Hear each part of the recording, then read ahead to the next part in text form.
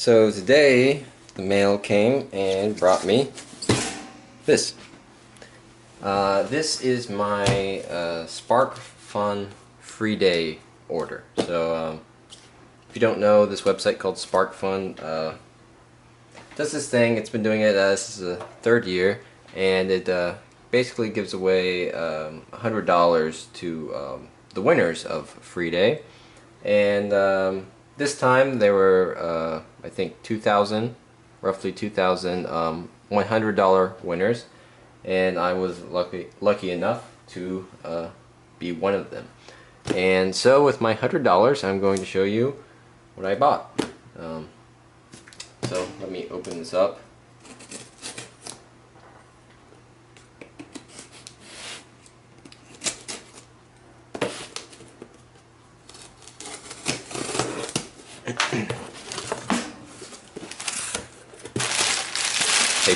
Paper's always good. I didn't buy the paper, so that's free. What do we got in here? We got a nice big,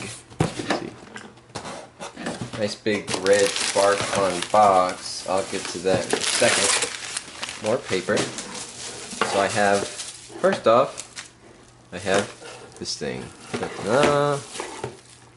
What is this thing, you are asking? You were thinking? This is the SparkFun Heatalizer, I believe they call it. Heatalizer. XL3000. Ooh.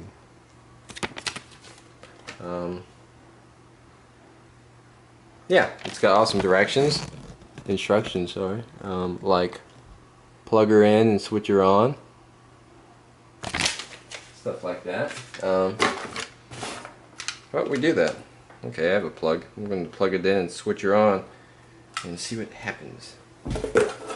So, plugged in. Ta-da! Switch on. Ooh. And I guess you wait for it to heat up. Blows hot air. So, it's a hot air gun. Right? You can smell it. It's a hot air gun, and basically I'm going to be using it for like melting heat shrink and stuff, and whatever else I want to do. Maybe polymorph, stuff like that. So I don't have to use a lighter anymore to melt heat shrink. And it was I think it was $10. So there's 10 of my free day SparkFun dollars. Now we have a box. So get rid of this box, and now we have a nice big red box. This is my biggest SparkFun box, that's for sure.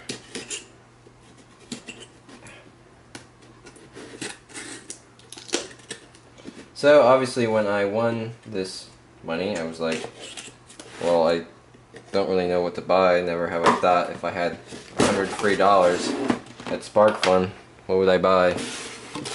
So my thinking was, well, get something cool that you wouldn't buy with your own money. You know, I was thinking XBs for wireless communication, but I don't need them right now, and if I ever do, I'm willing to get them. But there's some cool stuff that, you know, it's cool, but I don't know if you'd ever buy it with your own money. And so half of that $100 went to this little box. And this is a thermal printer, like a receipt printer. Let me open it up. So it's got cables and stuff that I won't take out, but cables and screws and brackets. I'm not too sure what those are for. Oops, dropped the screw. And so this is the box. Well, the printer itself.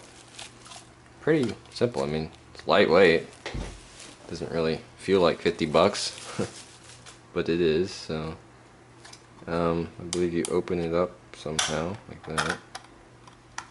And interesting. It's already got a little receipt thing,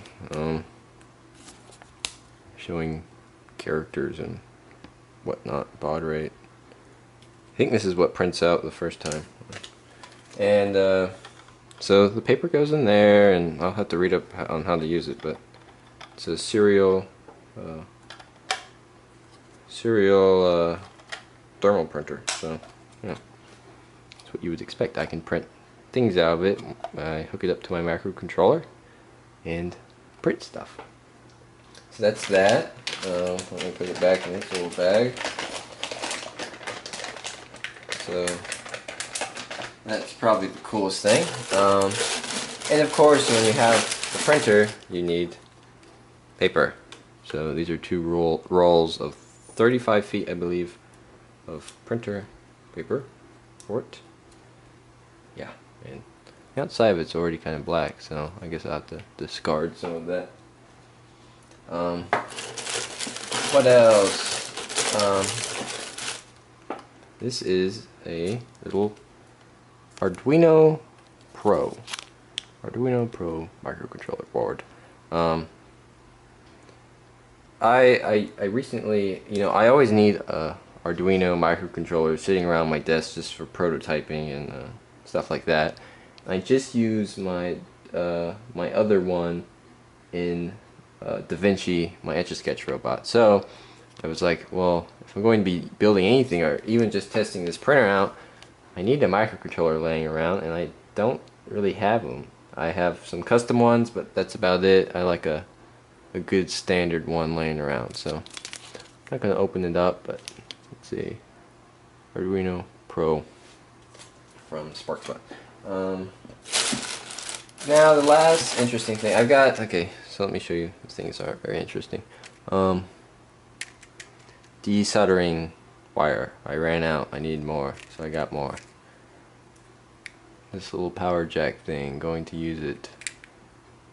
This power jack DC barrel in, and it's got screw terminals at the end. So those aren't very exciting. The last thing, I think this was 15 bucks, so better be worth it. These are micro nippers. Read that? They're called micro nippers. It's a funny name. Professional instruments. Yeah, these are for clipping leads, wires. See, I have a real cheap pair I got at Radio Shack, and they rusted. I mean, these I'll open these up, but these are like springy and stuff. This rusted up on me, and it's very hard to open and close, and yeah, so I'm like, well, if I need to make something, which I always do, obviously I built robots, I need a new pair, and why not spend 15 bucks for 15 bucks should be a good pair. Ooh, these are cool. Wow, those are okay. So it's got like soft handles, good spring. I mean, wow, that takes no effort. And it should be sharp, springy. I mean, what else could you want in a pair of nippers? So do I have any wire I can cut or something? Wire, right? Cut. Wire, cut. So that's pretty awesome. Micro nippers. Those are cool. They're micro. I get the micro part now. I definitely feel it. Oh yeah, that's it. So we had the heaterizer, the thermal printer, the micro nippers, the Arduino. That's the bulk of the, my $100. I actually ended up, let me see,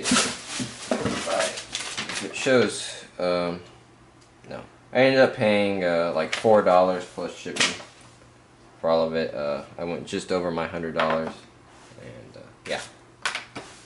So that's it. That's everything. I'm going to play with some of this stuff and maybe show you more of that. But till then, see ya.